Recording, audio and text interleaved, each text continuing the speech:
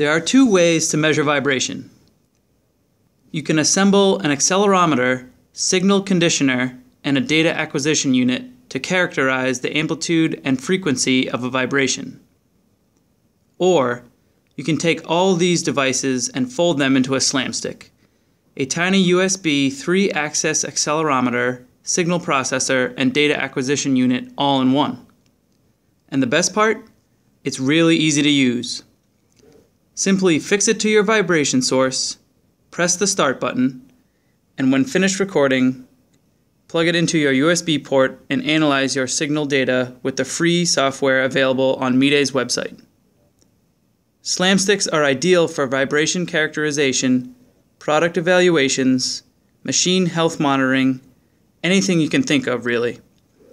Once you know your vibration, consider a Volture Piezoelectric energy harvester for converting those vibrations into electrical power.